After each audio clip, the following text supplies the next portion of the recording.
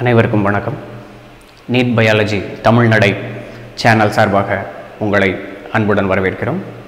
இன்றைக்கி நாம் பார்க்க போகிற கேள்வி என்ன அப்படின்னா, which enzyme acts as an antibacterial agent of saliva?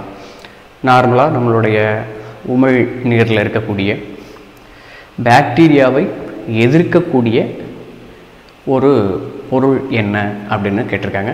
கீழே 4 ஆப்ஷன் இருக்குது இல்லையா? அதுவும் எஸ்பெஷலி நொதியாக அது இருக்குது, ரைட்டா? எந்த நொதி வந்து பாக்டீரியாவிற்கு எதிராக செயல்படுகிறது, அது நம்முடைய உமிழ் நீரில் இருக்குது அப்படிங்கிறது தான் கேள்வி. அதுக்கு 4 ஆப்ஷன் இருக்குது: ptyalin, lysozyme, alpha டெக்ஸ்டினேஸ் and sucrase.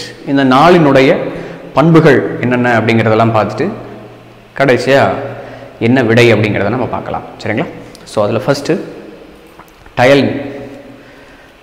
வழக்கமாக வந்து சலைவரி அமைலேஸ் அப்படின்னு சொல்லிட்டு ஒரு என்சைம் நீங்கள் கேள்விப்பட்டிருப்பீங்க இல்லையா? அந்த என்சைம் வந்து நம்மளுடைய உமிழ்நீரில் இருக்கும். அது வந்து வழக்கமாக நாம் சாப்பிடக்கூடிய ஸ்டார்ச் அப்படிங்கிற ஒரு பொருளை அது மால்டோஸாக மாற்றுகிறது. இது வழக்கமாக நடக்கக்கூடிய உமிழ்நீரில் நடக்கக்கூடிய ஒரு டைஜஸ்டிவ் ப்ராசஸ்.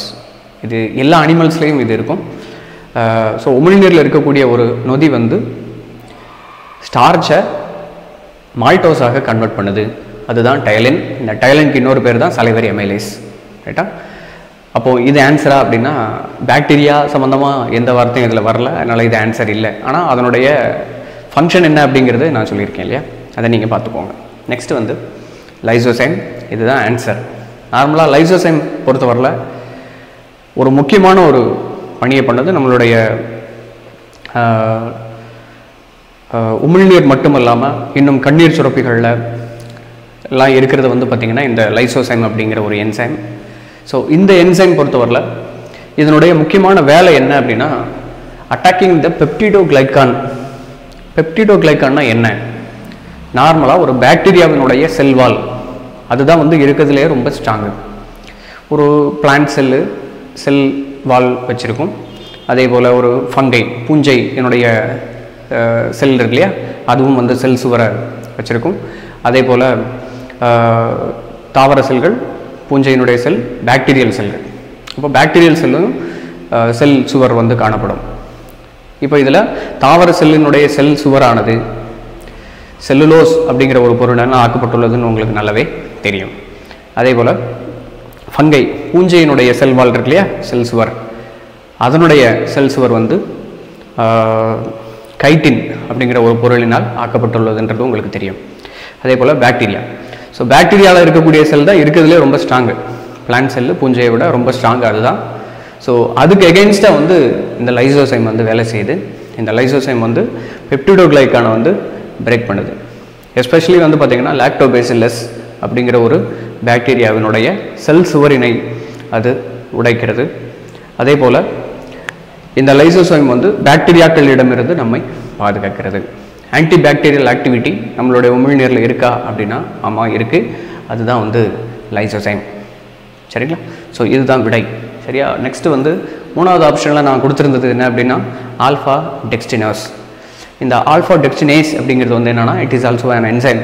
பொதுவாக என்சைம் எல்லாமே வந்து ஏஸ் அப்படின்னு முடியும், ஏஎஸ்இ அப்படின்னு முடியும், ஞாபகம் வச்சுக்கோங்க, ரைட்டா? அதான் இங்கே ஆல்ஃபா டெக்ஸ்டினேஸ். முதல்ல டெக்ஸ்டின் அப்படின்னா என்னது? டெக்ஸ்டின் அப்படிங்கிறது soluble gummy substance obtained by hydrolysis of starch by alpha dextrinase. Starch molecule இருக்குது பார்த்தீங்களா, அந்த ஸ்டார்ச் மாலிகூலை ஆல்ஃபா டெக்ஸ்டினேஸ் வச்சு நம்ம பிரேக் பண்ணோம் அப்படின்னா கிடைக்கிறது வந்து பார்த்திங்க அப்படின்னா நமக்கு டெக்ஸ்டின் அப்படிங்கிற ஒரு பொருள் கிடைக்கும். இந்த டெக்ஸ்டின் வந்து பார்த்திங்க அப்படின்னாக்கா இட் இஸ் அ கம்மி சப்ஸ்டன்ஸ். நார்மலாக நம்ம வந்து சின்ன குழந்தைங்க சாப்பிடக்கூடிய பொருட்களில் அல்லது இந்த நியூட்ரிஷியஸ் ஃபுட் சப்ளிமெண்ட்ஸ் இருக்குது பார்த்திங்களா, டயட்ரி சப்ளிமெண்ட்ஸ் அப்படின்னு கொடுத்துருக்காங்க இல்லையா, அந்த சப்ளிமெண்ட்ஸ்லாம் துணை உணவுப் பொருட்கள் இருக்கு இல்லையா, அந்த உணவுப் பொருட்கள்லாம் வந்து பார்த்திங்கன்னா இந்த டெக்ஸ்டின் வந்து ஜாஸ்தியாக இருக்கும்.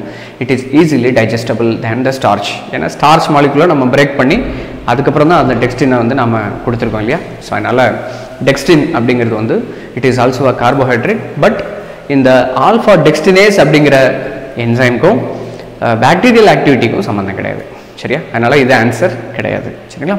நெக்ஸ்ட் வந்து சுக்ரேஸ். இந்த சுக்ரேஸ்க்கு இன்னொரு பேர் தான் வந்து இன்வெர்டேஸ் அப்படின்னு சொல்லுவாங்க. சரியா, இன்வெர்டேஸ் அப்படின்னு சொல்லுவாங்க. சாதா சுகருக்கும் இன்வெர்ட் சுகர்னு ஒன்று இருக்குது. சரியா, இன்வெர்ட் சுகர். இந்த இன்வெர்ட் சுகர் அப்படின்னா என்ன அப்படின்னு பார்த்தீங்கன்னா, ஒரு சுக்ரோஸ் மூலம் சாதாரண சர்க்கரை இருக்குது பார்த்தீங்களா, இந்த சாதாரண சர்க்கரை வந்து சுக்ரோஸ் அப்படின்னு சொல்லுவோம். அந்த சுக்ரோஸை நாம் பிரேக் பண்ணுறோம்.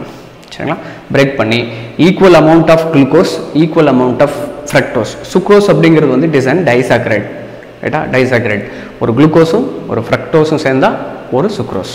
நம்ம வீட்டில் இருக்கக்கூடிய சீனி இருக்கு இல்லையா, சுகர், டேபிள் சுகர்னு சொல்லுவோம் இல்லையா, அது sucrose. It is a disaccharide. It consisting of fructose as well as glucose. Now we are going to break the glucose and fructose in between them and we are mix them with equal proportion. ரெண்டுமே equal ப்ரொபோர்ஷனில், ஃப்ரக்டோஸும் குளுக்கோஸும் equal ப்ரொபோர்ஷனில் ஒரு இடத்துல இருந்துச்சு அப்படின்னாக்கா that is called as invert sugar. இந்த invert சுகரை form பண்ணுறதுக்கு நமக்கு தேவை சுக்ரேஸ். சரியா, ஸோ அப்போ நாம் இதுக்கு முன்னாடி பார்த்ததில் எது விடை அப்படிங்கிறத பார்த்துடலாமா? ஸோ ஃபஸ்ட் வந்து which enzyme acts as an antibacterial agent of saliva. சலைவாவில் இருக்கக்கூடிய பாக்டீரியாவை எதிர்த்து போராடக்கூடிய ஒரு என்சைம், ஒரு நொதி என்ன அப்படின்னு பார்த்தீங்கன்னா டைலின். அதனுடைய வேலை என்னன்றதை பார்த்தோம். ஸோ லைசோசைம் அப்படிங்கிறது தான் வந்து அதனுடைய ஆன்சர். ஸோ இந்த ரெண்டும் ஆன்சர் இல்லை அப்படிங்கிறத நாம் டிஸ்கஸ் பண்ணோம். சரிங்களா, மேலும் பல கேள்விகளை தெரிந்து கொள்வதற்கு நீட் பயாலஜி தமிழ் நடை சேனலை சப்ஸ்கிரைப் பண்ணுங்கள், லைக் பண்ணுங்கள், ஷேர் பண்ணுங்கள். குறைகளை எங்களிடத்தில் சொல்லுங்கள், நிறைகளை நண்பர்களிடத்தில் சொல்லுங்கள். நன்றி, வணக்கம்.